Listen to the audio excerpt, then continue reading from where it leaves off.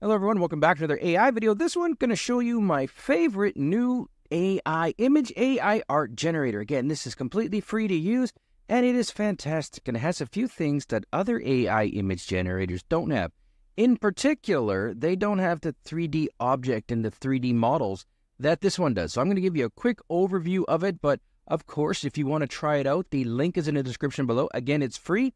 You'll know it's free because when I click up here and I click on pricing, and you'll see here that I am using the starter plan. And if I wanted to upgrade, I could, but I am using the free plan. Okay, with that out, now let's get into it. The first thing you want to do here is, it's very simple, is you just want to go down here to the bottom. At the bottom, you'll see Pixar French Bulldog. You can literally type in what you want, click on generate as you do.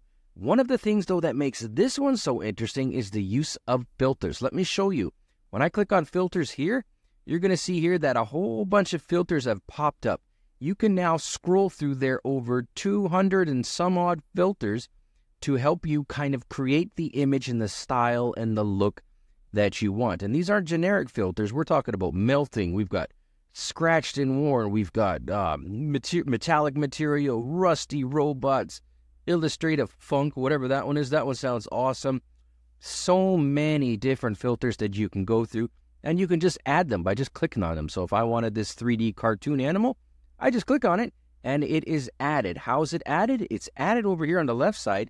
And this is where it gets even better because you can now mix and match your filters and you can adjust the relative strength of them. So for example, if I wanted the cartoon creature and I'm going for the Pixar look, I'm just going to pull that up to 0.8. I'll pull the cute monster filter down to 0.6, and again, I can just adjust these as I see fit, and if you don't get what you want on your first generation, just filter them and tune them and get, eventually you'll get there. Add in filters, replace filters, remove filters, etc. So here we go. I'm going to click on generate. I'm going to come back when it's done. I'm going to show you what we got, and then I'm going to show you how you can use your own images to make awesome stuff. You'll love it. All right, welcome back. So here's an example of what we got for just Pixar French Bulldog, and I'm not going to lie, I kind of like it. This is a cute-looking little bulldog. You can see his or her little tuffers, and it's got some big, monkey, crazy ears on it with a Pixar big head. Like it. So this is the first thing I wanted to show you. And again, you can always go in and adjust the filters. So if you decide that you want, this to be a bit more of a cute monster, I would increase the cute monster, and maybe I would take down the 3D cartoon animals. And then if I'm thinking, okay, that's what I'll do, and then I could click on generate again. Also, you can type in exactly what you want. So if you know a prompt and you're very good at prompting and you know exactly what you want, type it in. That works just fine too. The second thing I want to show you real quickly here is uploading your own image. This is so much fun where you can upload your own image and you can start creating, for example, pet pictures based on your own pet. Let me show you how to do that. All right, the second thing I like to use CGDream for, and probably my favorite, not gonna lie, is uploading your own image using the filters to create cool things for your pet. In this case, pet, but it could be anything. It could be your family member, whatever. So all you gotta do here is on the left side, click on upload. When you do that, you get some options. You can upload a 3D file or an image file. I'm gonna go into my Finder, and then I'm gonna go to desktop, and I'm gonna get a picture of my Bulldog Kingston. Here he is, my big, beautiful boy. I'm going to go back here. I'm going to drag my image on top. And then in a split second here, it's going to upload. And now look at this. There's my Bulldog. But I want to make my Bulldog a cute, 3D character, right? Like, let's go ahead and maybe not Pixar. Let's go with, although I do like Pixar, French.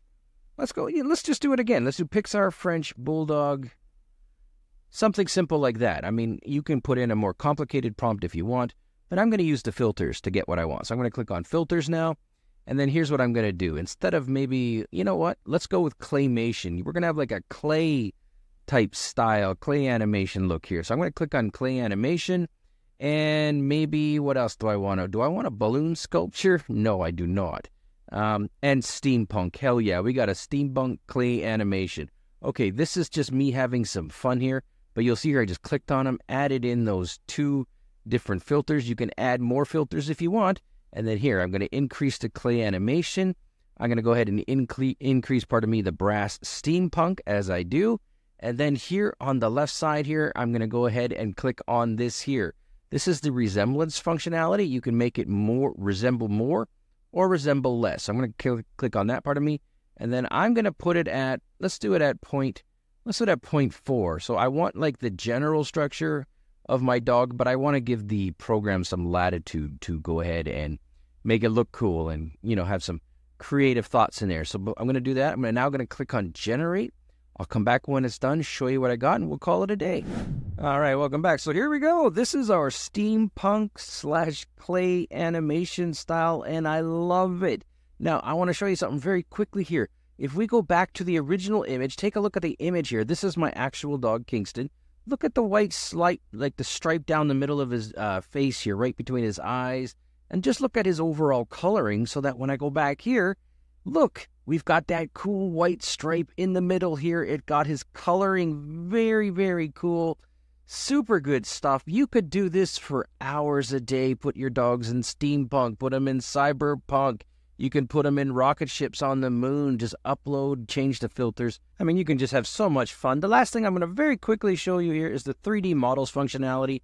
This is one of the things that separates CGDream from so many other AI image generators. If I click up here at the top under 3D models, look at this. It's got hundreds, I think thousands of already uploaded 3D models that you can start working with immediately. So I'm just scrolling through them here. These are already up there. Let's see, what do I see? What do I see that I want to work with? Let's go with a race car from like the 50s. I love this look. So here's a classic race car. I'm going to click on it. And when I do that here, you'll see that it's loading using their loading system. Keep in mind that you can upload your own images or your own models. So if you've got a 3D object or a 3D model that you made or you found, go ahead and use it. When you click on it, you'll now notice here that I can rotate this, and it is going to remember the position. So if I was like in this style here where I kind of want like a top-down look, for example, something like that maybe. Cool. All right, I can go ahead and do that. I'm going to go ahead and delete these old filters, and then in the prompt bar, I'm going to type in something like old race car, and then I'm just going to leave it like that. I'm not even going to go ahead and use all that fancy prompting. I'm going to go ahead and click on filters, and it's going to open up some filters ideas for me. I'll see some like, oh, car racing. I like that.